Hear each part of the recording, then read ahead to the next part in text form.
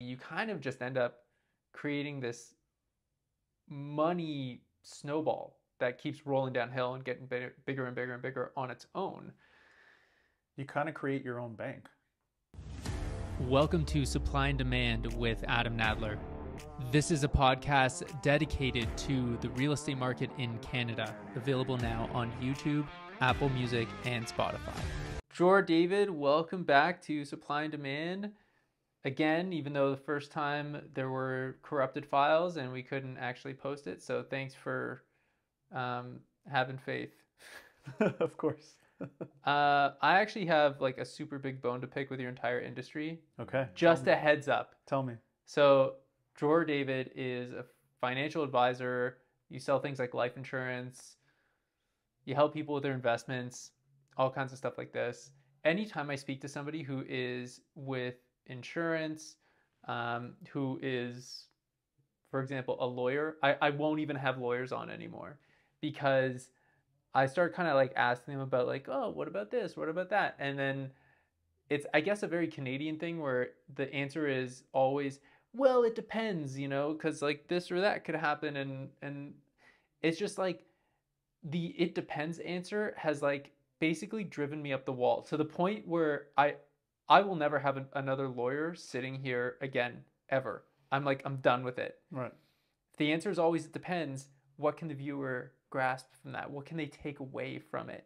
And the answer is nothing, right? And their answer is always, well, they just gotta speak to somebody. They gotta come speak to me. They gotta whatever, right? And that's not very helpful. So I've decided when you were coming in here today, I was like, I'm not gonna ask him about all this stuff because just like, what's it gonna be? I was actually more curious of just like about you as an individual because you're a pretty cool dude. Thanks.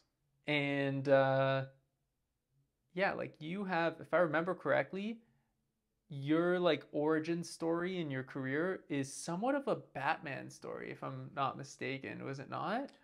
A little bit. I mean, I didn't know anything about my industry. I thought a mutual fund was something you do with friends in high school. Like I literally didn't know anything about insurance or investing or saving. I was very lucky to have a father, like an old school father, to say, listen, whatever you earn, take a little bit and just put it away. And so that was ingrained in me, and thank God I was taught, very, very good skills to not get into too much debt and also save for the future. But I wasn't taught the fundamentals of how to invest and how to properly protect yourself and really put a proper financial plan together. And then I got into this industry and I started learning this whole other world, and it's done me very, very good. So I'm very thankful for it. I'm always very interested in what you do and people like yourself do, because there's just so little transparency into exactly what your world is. Whenever somebody is, let's say, working with me, buying real estate, which is also not just a home, it's a financial investment as well. There's complete transparency into the marketplace. They can just go online and see everything that's available and get full transparency on the information of exactly what products out there and what the options are for them. With your industry, there's like a zero transparency. There's not on an online database that you can just go and kind of research and compare or anything like that. So how does somebody actually figure out what to do? Well, it depends. No, I'm just kidding. I think the most important thing is to do a little bit of research on your own, because you're right. There's a lot of information out there, but there's also very little information, and it depends where you're looking and who you're talking to. So you asked, what do I do? Essentially, what I do for my clients is I take a look at their whole life picture, and not just financially, but also personally. What are their goals? What do they look like today? And what are their goals in 2 years and 5 years and 10 years and ultimately, for life? And then I take a snapshot of them today and I put a holistic plan for them together to say, okay, this is what you're going to achieve in 2 years and 5 years and 10 years, like I mentioned. But because people's life changes, the theory I use is like real estate. I'm going to build you a custom-made financial house. But over the years, what do you do with a house? You renovate it. So there's going to be changes that you're going to make to your financial house because you're going to earn more money, You're going to get married, you're going to have kids, you're going to want to retire, and then ultimately, we're all going to die one day. It's one of the only guarantees in life, death and taxes. And so what happens when we finally get to the end of the road? What happens to our family? What kind of legacy are we going to leave behind? So that a lot of the information that people will find on the internet is, how do I invest, right? How can I make the most amount of money quickly? But people tend to forget why they're investing. Are they investing to just make a lot of money because it's the cool thing to do? Or are they investing for a particular goal? And so what I do with my clients is I put goals together, right? Short-term and long-term goals. And I say, when do you want to retire and how much do you want to retire with? And now they have a number in mind to say, I want to retire with X amount of dollars. And I say, great. Then this is what you have to put away based on what you have and you don't have. The foundation part of it is, what happens if you cannot earn money anymore? What happens if money stops coming in because of an injury, a sickness, a death, or the inability to earn an income? What do you do then? What's the plan? And so there's different aspects of their financial house that I take a look at. Debt is like rampant right now all over North America. So how do we help people, number one, stay out of debt? Bad debt I'm talking about, like fiat debt. And then how do we help people get out of debt in the most quickest and efficient manner they can possible? And so as a financial advisor, and I can only speak for myself and the agents that I train, I take a look at all of that and I say, okay, let's put the building blocks in place so that we can guide you down the yellow brick road to financial success. That's what I do. What other advisors do at institutions, I can't speak for. I guess in terms of the yellow brick road, I mean, coming from the other side of being a consumer, I don't really see it as a yellow brick road, man. I see it more as a minefield. Okay. You know, people are looking at a safe haven in this market. They're looking for places where it's not even about winning anymore. It's just, where do I not lose? Right? People were pretty confident in the bond market. I mean, but that's been all over the place. And it's not exactly a 100% safe bet. Nothing is. Real estate isn't. Nothing is. So when I come to you and I say, well, it's not really a yellow brick road, it's a minefield, what do you say to that? How do you kind of compartmentalize all of it into just like, hey, just invest in the S&P and, you know, and you'll do well, when the S&P is even mostly made up of 7 companies that are generating most of those gains, the vast majority, in fact, of those gains. And I think it's, you know, Alphabet, Apple, and, you know, Amazon, right? How do you then go and look at that and say, well, no, if you would actually just direct your attention slightly over here, you're going to see yellow brick road. How do you do that? So it's a great question. The main question I get from investors or clients that have absolutely no idea what they're doing is, their main concern is, Dror, I don't want to lose money, right? That's their main concern. What if I lose all my money? Are you insinuating I have no idea what I'm doing? Not at all. I'm just kidding. Okay, go on. But just like real estate, it always goes up. The market will always go up. Why? Because we consume. We consume and consume and consume. And prices go up, and there's always inflation. The average inflation rate is, 2% for Canada. It's really high right now, fine, but it will go back down. We continue to consume. We continue to grow. We continue to want to buy things, stuff and things, right? Whether it be groceries, whether it be clothes, or whether it be electronics. I mean, you see the lines when a new Apple product comes out, there are lines upon lines. I can guarantee you that a big percentage of those people probably shouldn't be lining up to buy the next best thing because they don't have the funds to do it, because they're not saving, not protecting themselves. In saying that, there's this whole, disclaimer that advisors will tell you historical returns are not indicative of future returns. However, when you look at the market as a whole, even over the last 5 years, the last 10 years, the last 20 years, 30 years, and you and I are young guys, we're in our 30s, we have a long time to invest until we really need that pot to live off of. When you look at the market in real estate, it's always gone up. It's always gone up. The problem with the average investor is that they chase returns. They try to make the $1 million right now, and it just doesn't work that way. I mean, look at Warren Buffett, right? Like, the guy's in his 90s now, and he's still investing aggressively. And people don't realize that it is a long-term gain. And I use this with everyone, and I know it sounds, very boring, but making money is boring. It's very, monotonous. It's very repetitive, but that's the ultimate goal. You'll be very, very, it's very rare that someone will actually, strike gold one time on a random stock that they think is going to hit, but it's a long-term game. And so it's not about timing the market, it's about time in the market. Now, going back to the minefield of investing, the beauty of working with an advisor like myself is I have the flashlight. I have the tools to say, okay, there's a mine there, or there's a mine there, don't go there. And a lot of my clients come to me and say, Dror, should I do this? Dror, should I do that? And I say, you can try, or I've actually tried it myself and I don't suggest doing it, but you can do whatever you want. My rule of thumb for my clients is as long as you're doing what you're supposed to be doing for your future, everything else is just bonus. So yours, I guess, going back to the consumer economy that we have, where people are using credit card debt to buy the latest and greatest iPhone, even though they don't have the money. That's right.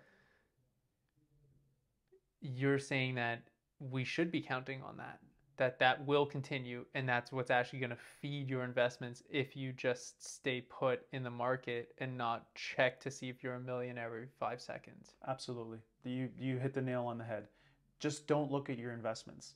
There's been research that's been done by several different financial institutions, and they found that the funds, and all a fund is, as you know, is just a clump of stocks. Some of the bigger stocks that most people know about, but they don't actually know they're invested in it. And they found that the orphan funds have actually made the most amount of money, right? So funds that have just been built and left without buying and trading and selling and moving around, they have actually the best returns out of the investments where you're kind of playing around. My motto with people's money, my clients' money and my money is like a bar of soap. The more you play with the bar of soap, the more it dwindles away, doesn't it? That's exactly how I handle my clients' money. I don't chase returns. I let the fund managers within the investments that I put them in do their work because that's what they're paid to do. And I just leave it as is. And I let the market do its work. And I may not get the highest returns, but I'm also not going to lose long term. I'm not going to lose my clients' money. So I guess the age-old saying of the best portfolios are the portfolios of dead men. Absolutely. That's essentially what you're saying people should be doing, and just playing the long game. Yep. But Dror, I want to be Dan Bilzerian now. I don't want to wait that, or how long do I have to wait to become that Dan Bilzerian? I did read The Wealthy Barber and all these other finance books, and to be honest, I love them. Yep. And I'm very much, an advocate of things like real estate. Not that I think in the short term it's going to go up. I don't think it will, but in the long term it will, as it always has. Yeah, here anyways, right. It will, because we have massive immigration, things like that. Of course, eventually rates will come down, eventually. However, when we have government spending pushing up inflation, which then pushes up interest rates, and people start playing with the bar of soap, going to GICs, going to wherever they can find a safe haven where they can find some predictability, do you think that that is something where you're saying people should be at least getting ahead of a curve when there might be some volatility in the market up ahead. There is a bumpy road coming up. This is not going to be a smooth yellow brick road. The mortar has started to collapse on some spots. So I'm not telling my clients that they're going to get out of this scary time unfazed. 100% there are going to be losses. And I tell all my clients, especially the younger ones, there are going to be ups and there's going to be downs. However, what people tend to only look at is average returns of a stock or of a fund.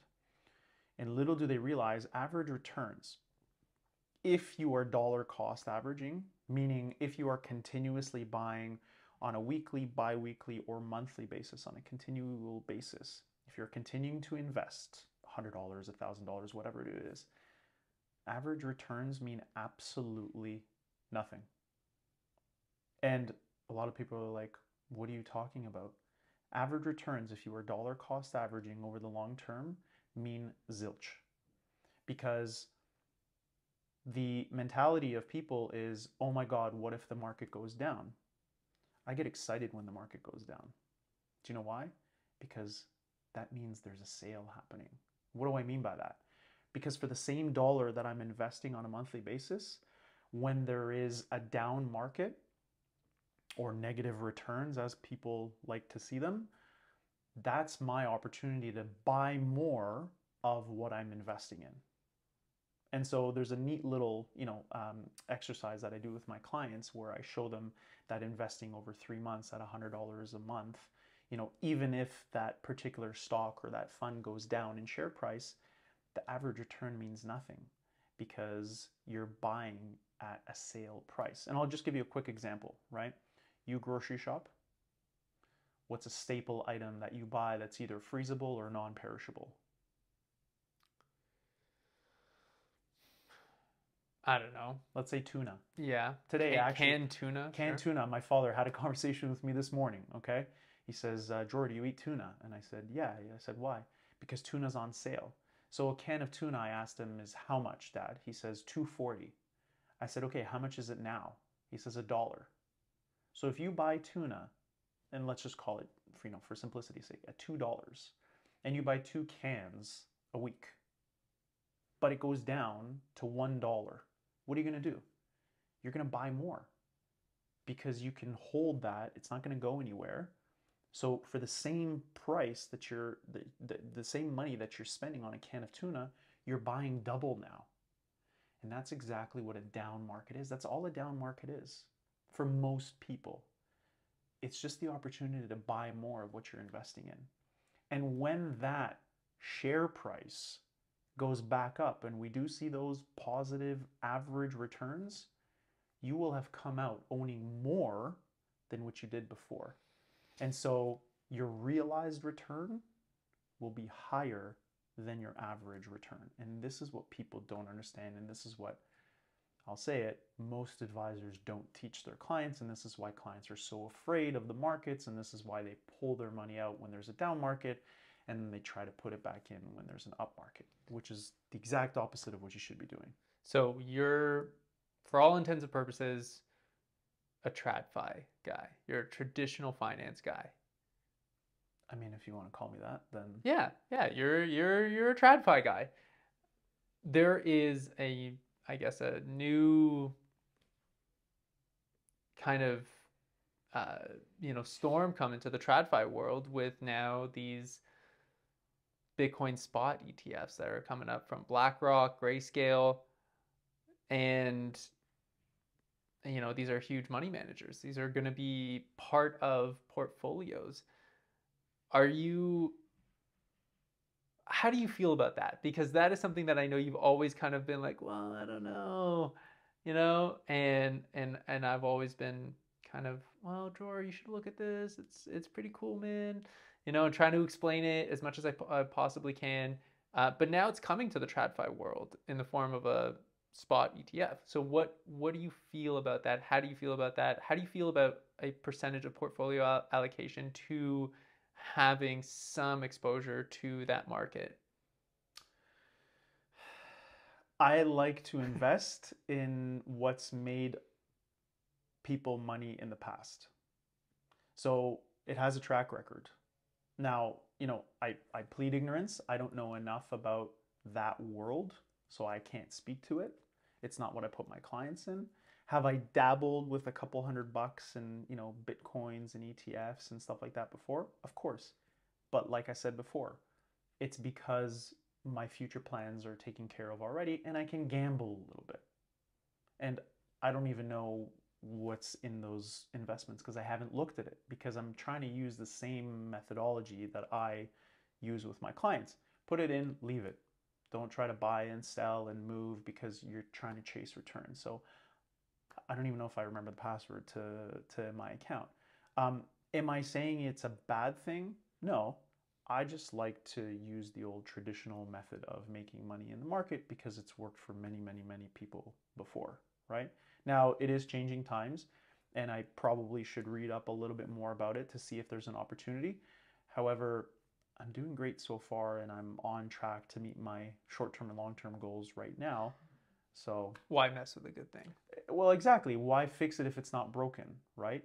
I don't see the market as a whole going anywhere. Like I said, I mean, all these big companies are probably going to be around for a while. Apple and Google and Alphabet, right? And the great thing about these fund managers that people don't realize is if for whatever reason one of these companies is going to go down, the fund manager just plucks it out, gets rid of it, and replaces it with another stock within the fund. And then that's it. And then everything is just status quo. Aren't you a little worried of human error with these actively managed funds? I mean, when you're dealing with a fund manager that's been doing it for 30 years, not to say that they're perfect, but machines make errors too. But I'd rather a person that I can actually talk to and meet, and I've met a lot of these fund managers and they're brilliant. I'd rather meet with the person and say, hey, what's happening here? Because they can also fix the errors too. With a machine, it's a little bit harder. Right. If it's making a mistake, then it takes a person figuring out that it's making a mistake. It won't realize on its own always. Right. Having said that, I had someone on the podcast who also sells life insurance. He is also a financial advisor. Adam Nyman, I don't know if I'm pronouncing it correctly. Super smart guy. Really like him. He was really going off about the black box in life insurance. And every time I speak to somebody else about it, they seem to think it's really not that big a deal. What are your thoughts on this? Because this seems to be coming up a little more, at least in my feed. Maybe it just makes good content. I don't know. What are your thoughts on that? On the black box of a particular product or life insurance in general? On the black box within whole life policies, right, that are not universal life. Universal life, right. So no, it's not universal life. It's not universal life. Right. So whole life is a little bit of a black box. Now, in saying that, if you want to know, the biggest thing that people don't know that is the black box inside life insurance is what is my cost of insurance? Wait, so hold on. Can you just explain what the black box is for viewers who may not actually know what it is? Sure. So whole life insurance is known to be whole life participating insurance, where you get to participate in the dividends of the company, essentially, right? It's called a black box because we don't know how much of our money is going towards the insurance and how much of our money is going towards the investments. That's what the black box is. However, if you want to actually know, if you want to talk to the actuaries and find out, okay, what's my cost of insurance, they can tell you. It's not going to be a secret. You just have to seek out the people that actually build the product to find out, okay, what's my cost of insurance and how much is going towards my investments. Why is it a black box? Why don't they just tell people? It's a great question. I don't know. Maybe because there's not enough lines in the illustration to show. Whereas in a universal life policy, you know exactly what your cost of insurance is, and then every other dollar beyond, it's called the target premium, goes towards your insurance. And I can see that, right? Why they don't put it inside the whole life policy, I don't know. Do you find it to be a little bit shady, unethical? I mean, call it what you will. Not at all. Because the life insurance industry has been around for so long, a couple hundred years. Actually, people don't know this. Like back in the 1800s, there was a life insurance company. And life insurance, contrary to popular belief, has done so much for so many people, whether they're still alive and utilizing their policies or whether they've passed away and left a legacy behind to their families. it's done so much. And I have a policy, I have a couple policies on myself, and I do truly, truly believe in it. So it seems like you're just really about the, hey, we don't know what the future holds. We can only kind of determine based on what's happened in the past. These seem to be tried and true. Let's just go with that and not drive ourselves crazy about things and just kind of like move about our daily lives and just let the market do the work, let the insurance companies do the work. Now, it's not to say don't go and do your own research. I didn't say that. Obviously, get interested. But the one motto I have, and I've actually heard this from one of my fund managers, is I've never met a rich pessimist. I've never met someone that has a lot of money that is skeptical and pessimistic about insurance and investing and all that stuff, and they just leave their money under their mattress, right? Because a lot of people do that due to things that have happened in the industry before. In Canada, we're very lucky that we have a lot of regulation. There's all these organizations and associations and that are protecting us from above from what just happened in the United States with a couple of financial institutions. So I feel very safe, very, very safe. And in the life insurance industry, there's something actually called an MCCSR number, or you might know it as a solvency ratio for every insurance company. For whatever reason, if the insurance company is going to go down, there's another company that's going to come and eat them up. And so I'm not afraid of anything happening to insurance companies, and I'm not afraid of the products and services they offer. I'm very confident in them. A lot of people, I guess, look at life insurance and think that, hey, this is for the death benefit. This is, if I die, my family's going to get this much money. I mean, the more I learn about what these policies actually can do, the more I learn about the fact that, I mean, if you're really being smart about it, you're using that policy way before you die, if you're smart about it, and that there are massive benefits to it, financially speaking, that the extremely wealthy people of our society use, and they utilize it. They use it as a hard financial asset, similar to real estate in a way. Explain that, because that is something that most people just have no clue about. Most people have no idea. Most people think that life insurance is just purely death benefit. Well, so there's two words that you use there, life insurance and death benefit. If it was just for when you died, it would be called death insurance. Hey, you want to buy some death insurance so that when you die, your beneficiaries can get the death benefit? But there's a reason why it's called life insurance. And I'm talking about, permanent policies, right? And I'll use it, piss some people off from a particular company that don't actually believe in permanent policies. And it's funny because I had a conversation with one of them a couple weeks ago, and they believe that permanent policies should not exist anywhere in the industry, and that all the material that I've studied and all the literature that exists over the last couple of 100 years should be burned. And I said to him the same thing that you just mentioned. Why is it that the ultra wealthy and the financial institutions like the banks are the ones utilizing these policies as a tax shelter? And he couldn't explain it to me because he only knows one product, and that's term, and that's it. I think you can guess which company that is, but I don't want to badmouth anyone. But to go back to your inquiry on what can people do and how can it be utilized, I'm sorry that I'm using this term, but it depends on the client situation. I accept your apology. You're okay. Thank you. Go on. So permanent policies are not for everyone. Permanent policies, like you mentioned, are for only a particular type of client, right? If you've taken advantage of all of your RRSP room, all of your TFSA room, all of your now FHSA room, what is the next best tax shelter? It's a permanent policy because of that cash value portion that will also grow for you like it does in your TFSA, like it does in your RRSP. Now it's tax sheltered, it's not tax free. When you're talking about a business owner, one of the biggest things for business owners is, what is my liability when I pass away? Because they have big liabilities. bricks and mortar and the equipment that they use and all that stuff, there is a tax liability on their terminal tax return. And if there is money owing on inside their estate, or they want to preserve everything that they've built for their families to pass on, life insurance is the way to do it. But they can utilize it while they're still alive. As a successful business owner, for example, if you have a lot of what's called retained earnings, what do you do with that money in the most tax efficient way?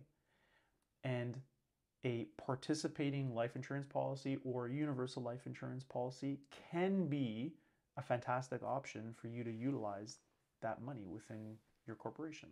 I only found out about this, I mean, I would say 2-3 years ago, when I was getting, I was buying my condo, and right before closing, the mortgage broker called me up and said, "Hey, would you like to purchase mortgage insurance?" And I said, "Well, what's that?" And he said, "Well, should anything happen to you where you get sick, you get cancer, something happens, you can't work anymore, your mortgage insurance would kick in and wipe out your mortgage completely, and you would have no more mortgage to pay." And I said, "Well, hang on a second. Let me call my insurance A team and see if this makes sense for me. I'll call you back in 5 minutes." I called up my sister, who, by the way, if you're buying any kind of home auto, especially, she deals with high net worth individuals, and she's fantastic. Call my sister, Alana Korstein. Witness. Yeah, she's great. I called her up and asked her about it, and her words exactly to me were, "Don't touch it with a 60-foot pole." And I said, "Why not?" And she said, "Because it's a regressive policy. The longer you pay into it, the less you get, because the longer you're paying into your mortgage, the less mortgage there is. So when you do actually collect on it, if something were to happen to you, you'd get less." She said, "What you should do is be looking into a progressive policy, where the more you pay into it, the more you get." And that's kind of what sent me down this rabbit hole about progressive policies, which is life insurance in some sense. Then I started to learn about how the super wealthy do it. And I couldn't find this anywhere online. The fact is that this is not advertised. Things like an IFA are not advertised. And if you could just take a second and explain to people, what is an IFA? Because when I learned about that, I was blown away. That's like super interesting. So essentially, an IFA, it stands for immediate financing arrangement. And I don't want to get into too much detail because I could go on for hours. We've talked about this many times, but an IFA is only for very high net worth individuals, where essentially the mechanism is you buy a permanent life insurance policy. Most of the time, an IFA is done with a whole life participating policy. You need a minimum annual premium amount of, let's say, $50,000. And then once that policy is in force, you can then go and take a loan with a lender against the policy. And now you have two pieces of wealth that can be growing for you. You have your cash value that is growing within the policy, and now you just got a loan in an equal amount of the premium that you can use to do whatever you want. And what you're saying to the lender is, you say, "Look, I have this policy, and if I die, this loan will be paid off, and anything in excess of the loan that is left in the policy will pay my beneficiaries." So you leverage the policy death benefit at what loan to value ratio? It can go up to 100%. And that's where my head exploded, because in real estate, which is also a hard financial asset, most lenders will only give you an 80-20 loan to value ratio. Right. They won't even let you leverage the full thing. But with a life insurance policy, a participating life insurance policy, I should say, you can leverage at a 100 LTV, which is wild. Yeah. I mean, that's only with a participating life insurance policy. With a universal life insurance policy, you won't get 100%. You might get 60% if you're lucky. So if rates are low and you can get, a pretty good rate on the loan of that collateralized policy, you can then arbitrage that the investments made with the loan. So let's say you take a life insurance policy, you have a high premium on it, right, which keeps pumping the cash value over time. So you are paying into it, but then that policy is growing on its own, but you've also taken a loan out. Let's say the loan is at, I mean, gosh, these days, it's like, you're lucky if you get 5%, right? That's like amazing. And then you go and buy, let's say something simple like a real estate investment trust. Let's say you go and buy RioCan, right? RioCan is giving out disbursements, not dividends, disbursements that are 100% tax deferred, that can be anywhere from 7 to 8%. So those disbursements are now 100% tax deferred, can then arbitrage against the interest rate of the loan, and you've got X amount left over, which can then go to feed more of the policy through premium. And that would just bump up the cash value even more. So through an IFA with a whole life policy, you kind of just end up creating this money snowball that keeps rolling downhill and getting bigger and bigger and bigger on its own. You kind of create your own bank. Yeah, and that's what Adam Nadler was kind of like reeling against. Yeah, I'd actually love to have both of you guys in here. Sure. And kind of like talk about it, because he was super, I don't know if he was against it. He was just saying that, the whole be your own bank concept, that there was a lot of issues with it and people were kind of, it was glorified too much and misunderstood. But the more I look into it, I understand where he's coming from with the whole black box thing of just, you're basing your whole financial agreement with yourself on the black box of something that you can never know. I mean, I get it. That doesn't make so much sense in the scope of transparency. But like you said, it's worked out for a lot of really, really wealthy people who are really, really smart, and that's why they're that wealthy. Yep. So there seems to be the case where no matter how thin you slice the turkey cold cut, there's still two sides to it. Yeah. I'd love to have, would you be interested in doing that? Yeah, absolutely. And my argument, to Adam and this other person that I was talking to from this other company is, I said, do you really think that these very wealthy people that are smarter than you, me, everyone combined, do you think that if permanent policies were not a good product or strategy, do you really think that they would buy them? Because they're very smart people. They would find out very quickly, and our industry wouldn't exist, essentially. Those permanent products wouldn't exist if they weren't good, but they are good. And financial institutions, big publicly traded financial institutions, are utilizing them with the excess cash flow that they have. It's a public thing. And these high net worth individuals and business owners, they are utilizing it. So if they're doing it, like you said, well, there's got to be something good in it, or else they wouldn't be using it. And that's why, that was my bone to pick that I have with your whole industry, is that it is so veiled. There's just so little transparency into what it is that you guys do. Maybe by design. I don't know. But I know that at some level, you're kind of on your own to figure it out. Because I have to talk to how many different advisors to try to get at the truth of what I think it may be. And even then, I'm taking a guess. There's something not right about that. And I really hope that people in your industry kind of wake up to these problems from the consumer's perspective, because frankly speaking, whenever I interact with the insurance industry, and I'm not saying you in particular, but just the insurance industry, it seems to be just archaic. The whole industry is just Neanderthals. You're in the Stone Ages, and the fact that I got you on here and you're the first guy that has been able to avoid the word depends, except for a couple times that I noticed here, and you did apologize for it, and I thank you for that. You're welcome.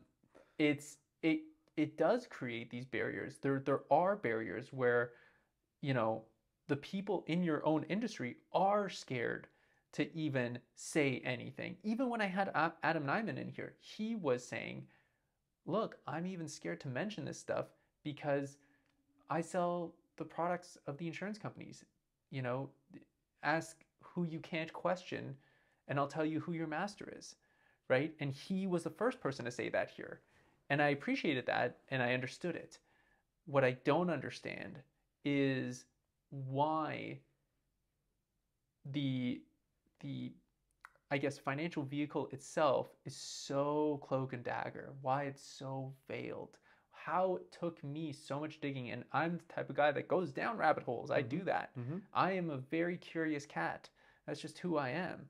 It took me so many different meetings with so many different people to weed out, you know, what the heck is going on. And even now I'm still a little bit kind of confused.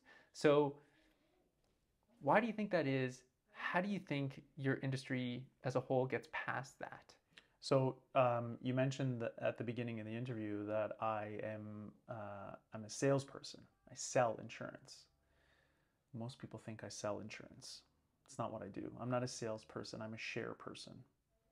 I share information with my clients, and I ask them questions when I'm building their financial house. If something happens to you, what would you like to happen to your family? What kind of life would you want your family to have if you get sick, if you get hurt, if you pass away? Well, obviously they'd like to maintain the same lifestyle that they've built for themselves. Most people would, right? That's where insurance can come in. It's so not you build if then logic trees. Based on the needs and the wants of the client, I come with a solution. But I ask a lot of questions before I come with a solution. The problem with the industry, Adam, is that most people come in with a preconceived idea of what they're going to sell. Why? It's a very lucrative industry that we're in. You can make a lot of money very, very quickly by just selling a bunch of products, learning how to be a very good insurance salesperson, which is what exists mostly out there in my industry, unfortunately. Go sell a bunch of insurance and make a crap ton of money. That's the problem with the industry. Why is there a problem? I believe there's not enough regulation. Not enough regulation. There's not enough regulation. There is not enough protection for the consumer from the average salesperson going in and just selling insurance. That's the problem. Wow, those are strong words, because I've talked to lots of different people. I know people who are gung-ho on Universal, and that's the only thing that they'll sell, and they're kind of like, well, this doesn't, I've talked to people who are saying, well, it's not just that, but you got to also consider this. And then I've tried my best to learn about what they're even trying to communicate to me, because they're so, in their own box that they can't see the forest from the trees, I guess you could say. Right. They don't understand that most people are walking in off the street and are just trying to get through, getting the kids ready for bed and stuff like this, and don't have the extra hours to put into, everything, and are just looking to, for Christ's sake, get a little more space for their family. And it's easy to look on realtor.ca and just see what's available. It's not so easy to look for what it is that you guys actually provide. Right. And why do you think it is that there is no transparency as to the different products that are available? Is it simply that the insurance companies do not want to have the centralization or a communicative central database for consumers as to what different products are offered by what different insurance companies? Like, insurance companies themselves, along with brokerages, simply just don't want to cooperate with one another. Do you think that that's part of it? I think it's just a lot of insurance companies, starting from the publicly traded insurance companies, wanting to just appease their shareholders. They have to appease their shareholders. Whereas you have mutual companies that are not publicly traded that don't have anybody to appease. The people that they have to appease is the consumer. It's the client at the end of the day. In saying that, however, because there are so many different financial advisors out there that are licensed to sell insurance, there's a huge gap in training. And there's, two companies in particular that, again, I'm not going to mention, but their training protocols, there's a lot of holes in them. And the person at the top, I mean, they want to make money. So what are they going to do? They're going to train their agents to sell the most lucrative product out there, which is life insurance. And that's the problem in the industry. And some of those companies have recently been sanctioned. Unfortunately, another good company has also been kind of thrown into the mix, but came out, scot clean, because they do run an incredible business where they actually teach and mentor and train their agents to do the proper job for the consumer. And that's why they're one of the fastest growing, if not the fastest growing financial services company in North America right now. Who are you guys regulated by right now? So there's regulation per province, and then there's also federal regulation. No, per province. Per province, I mean, in Ontario it's FSRA, in British Columbia it's ICBC, in Saskatchewan it's ICS, right? However, without getting too controversial, a lot of these, actually all of these organizations are funded by new advisor fees that are coming into the industry. It's kind of the same way in real estate. I've always thought that was a problem, because it doesn't make sense for the people who are being, it's not good when the organizations that are regulating are bought and paid for by the people that they're regulating. It's a big, big problem, and I see that right across the board in almost every single industry that is a professional industry. Right. The only industry I think that's pretty good about it is, from what I can tell after speaking to lots of people, and also the fact that I just have so many different lawyers in my family, is the Law Society. I mean, they're really, really strict with their people. Yep. However, in real estate, it's, in Ontario anyways, it's RICO, which has just been, given a slap on the wrist to people for doing some pretty terrible stuff for decades now. I guess this is probably the same thing in your industry as well, and the same thing in the mortgage industry as well. I think it's just probably a little less common in your industry, because the barrier to actually purchasing the products that you guys have is one of, let's call it luxury financial products, as opposed to real estate, which everybody needs a place to live. So you're going to see a lot more rampant kind of, nefarious behavior, mortgage fraud, all kinds of stuff, right? Because everybody needs a place to live. People are desperate. Families are pressured. Bad decisions are made. Whereas when people approach you for these types of products, I'm sure that they usually already own real estate. They usually already have something set up for them where they're now looking to build on top of those foundations. And these luxury financial products end up being the focus of their attention. At least that's how it happened with me. Like I said, through purchasing real estate, which seemed to me be the obvious first step. Maybe I'm biased because I'm a realtor. Sure, that's possible as well. But in fact, it's likely. But I kind of really am hoping that there is some kind of overhaul in the insurance world, because I think it's desperately needed. And that's why I'm glad you came here, and I really wanted to talk to you about it. Unfortunately, I do have to cut it right here, or else I'm just going to have a terrible time editing this. But I'd like to get you in here with Adam Nadler and maybe I've never even done a three-way podcast, but it would be pretty cool. We'll see. It's first for everything. If you're down for it, are you open to that? Yeah, absolutely. Cool, man. Absolutely. Dror, thanks for coming in, man. We will speak again soon. Yeah, absolutely. Thank you.